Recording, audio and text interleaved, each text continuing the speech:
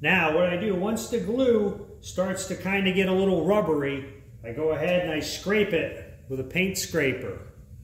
Scrape it off, and then that way it makes it easier than if it gets hard and scraping it off. So this will save you some time from scraping glue if you go ahead and do this now. So what I do is I just go and just scrape it. Makes pretty easy work. Some of it's a little bit dry, but nothing bad. And you go ahead and you just scrape the glue off. And then you'll be all set. It'll be ready to flatten. And that's how I get the glue off.